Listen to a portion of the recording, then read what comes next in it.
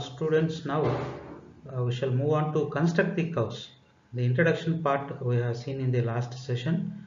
The construction is can be done in different ways. As mentioned in the syllabus, we have two methods. One method is eccentricity method for parabola and hyperbola, and concentric circle method for constructing the ellipse. So we will see the ellipse construction using eccentricity method first, because if you are comfortable with the construction of ellipse using eccentricity method, you can extend that to other two curves known as parabola as well as hyperbola. Later on we shall move to construct the ellipse using concentric circle method in another session. So this is the syllabus. Just to revisit the syllabus: geometric construction we have completed, and introduction to engineering curves we have seen. Conics, construction of parabola and hyperbola by eccentricity method. So this is what given in the syllabus.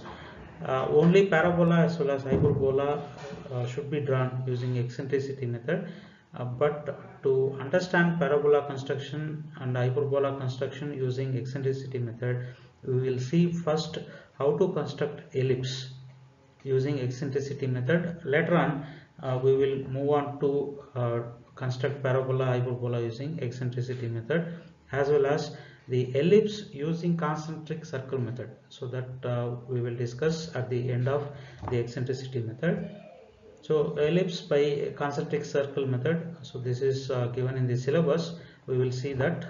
And cycloid in a straight line, involute of square, pentagon and circle, these are the content. And to all these curves we have to draw the tangents as well as normals.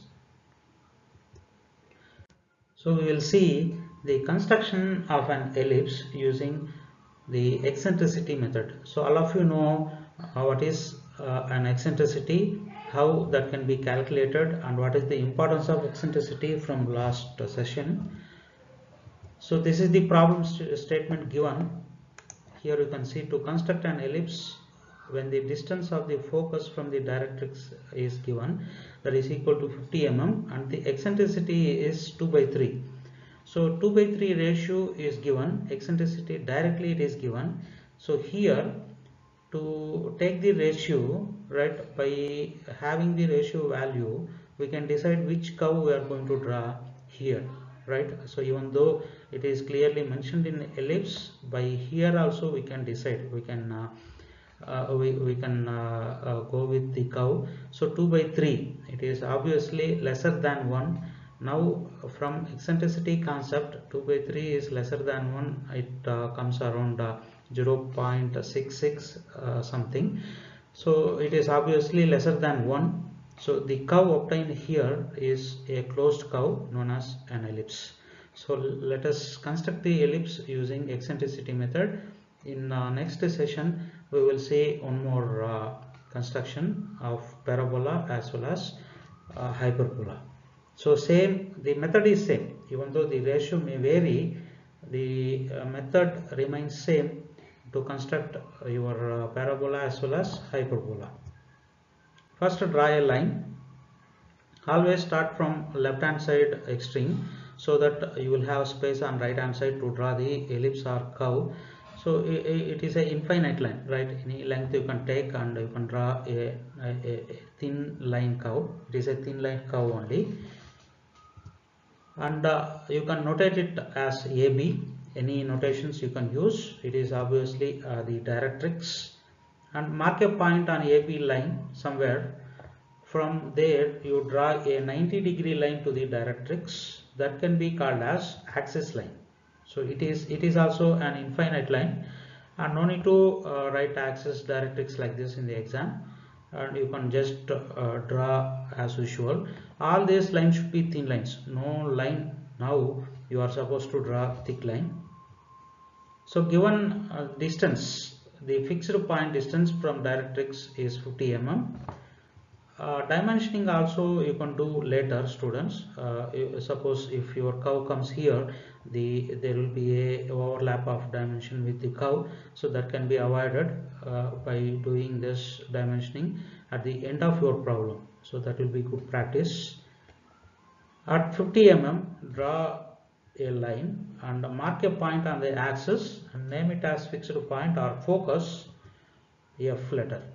So now you have obtained F, and C you have completed directrix and you have completed axis.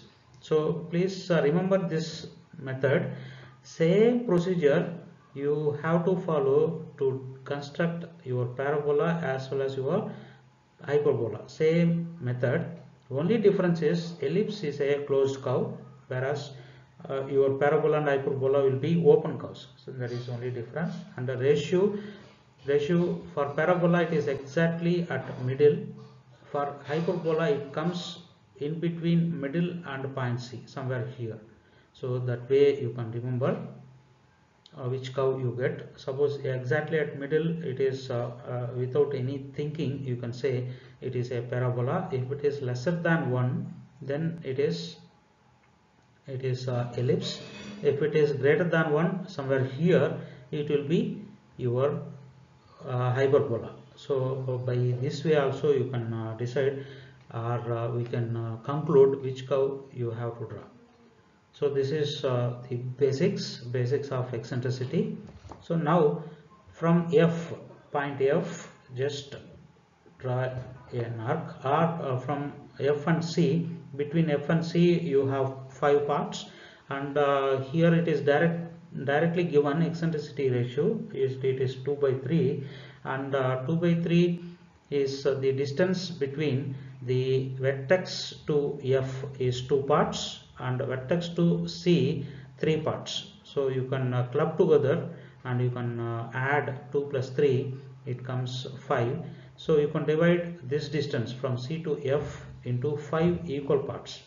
So it is easy to divide 50 mm into 5 parts. 10 mm will be your each division. So divide this into 5 equal parts. Now it is 2. This numerator always you have to measure from focus and mark vertex at the second division from focus. So this is your vertex. Now with this vertex, whatever distance you have here, draw a straight line and rotate here, you will get the guideline, right? To draw the guideline from C, you will get this point. So this point is the point through which you are going to draw the guideline. So this can be named as any letter with any letter A, B, C, and it is given as E here, and you can draw the guideline. So on one side if you draw, that will be sufficient, no need to draw on the other side. You can save time like this. So now from here, from vertex on this axis line to your convenient distance, it can be any distance, right? It can be variable distance also. It need not to be constant distance. So here I have taken 10 mm each, so I have divided this into some parts. You can take any distance, convenient distance, no worries. And from 1, right, so this is the point and this vertical line meets the axis, so I have notated it as 1, and this point which touches this guideline as 1 dash. Now this is the distance. With compass or divider you measure this distance, and on the same line F as center, draw the arc. So that is the procedure to get P1. Now this is the second line I have taken through point 2. Even you can take another point here. It is obviously will touch here because F is the center and I am measuring from F to this point, the same distance. So this point itself is your some P2 or some number, right? It is the point you require, and I have taken this as 2. So no need to mark here, directly I have taken here it is your wish, you can mark also, no problem, this as P2, and but I have taken this as 2. I am going to get P2 somewhere on this line.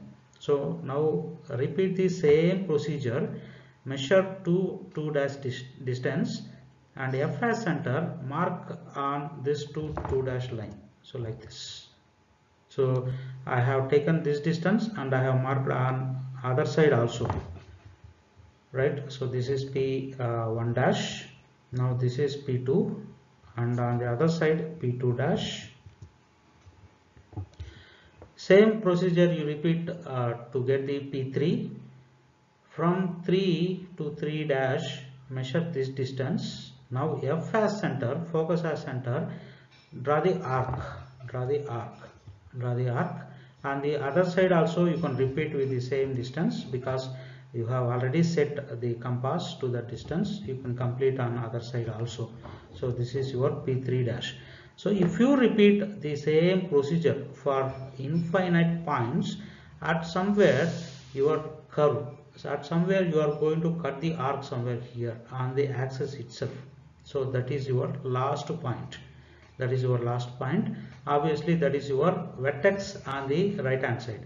Vertex on the right hand side, and complete the curve using either freehand, or it is better to draw the curve using French curves. If you draw using French curves, you will get very fine curve, and you will get you will be getting full marks. You will be awarded full marks. So that will be very good practice. And if you join the same procedure, you have to continue, right? I have not drawn here, but you have to continue till it touches the axis. It touches the axis, because it is ellipse, it is 2/3, ratio is lesser than 1. Definitely it is a closed curve. It will go and touch the axis line at some point, right? So repeat the same procedure to get these points. Whatever procedure we have followed here, you follow for different points on this line, and you will get somewhere here the last point. You will get the vertex on the other side. And now whatever distance you have vertex to focus, you measure this and mark here F dash, and vertex dash, and another directrix A dash B dash. So it will be the mirror image of left hand side. You will get the mirror image. And to complete this problem, we have to draw the tangent and normal also. So let me take this point. So this is the point, right, for which I wanted to draw the tangent as well as normal. So the procedure remains same for all parabola, hyperbola also. So for all eccentricity method problems, same method you have to follow. So this is the point I have taken randomly. You can take anywhere you want. So from this point you join F. From this point you join F with the thin line. So to this line you take a 90-degree line, so that should touch this directrix line. Draw a line from focus to till it touches the directrix line at 90 degrees to the FP line at 90 degrees. So the angle between these two lines is 90 degrees. Now draw the line till it touches the AB directrix line. So now this is the perpendicular line to this line. So as simple as that. Once you complete, so this is 90 degrees. Once you draw this from this point, right, touching P, you draw a line. You will get the tangent first. So this is obviously a thick line. So this is the tangent. Draw a line from this point touching through P and extend it further. That line becomes your tangent. So this is the tangent, and to this line set your drafter to 90 degrees and draw a perpendicular line. That will become the normal. So this is the normal, M and N. So MN is your normal and TT is your tangent. So we have drawn tangent and normal also. In some problems they will mention the point position with respect to directrix, and you have to mark that point exactly and to that point you have to repeat the procedure in order to get the tangent as well as normal. So that is the procedure, and remember the procedure after completion of the curve. Now you can do dimensioning and other formalities, and make sure that all the lines are drawn with thin lines only, 2H pencil only. Now the thick line is the object line. Object line here is the ellipse. Only ellipse should be thick line, as well as tangent, normal. Tangent and normal is also thick lines, thick straight lines. Ellipse is thick curve. So please maintain this procedure, and also maintain the thickness and thickness of the lines wherever you require with appropriate thickness. If you do that, you are supposed to get full marks in these problems. So this is the procedure to construct an ellipse. In next session we will construct the parabola and then hyperbola also. We stop here.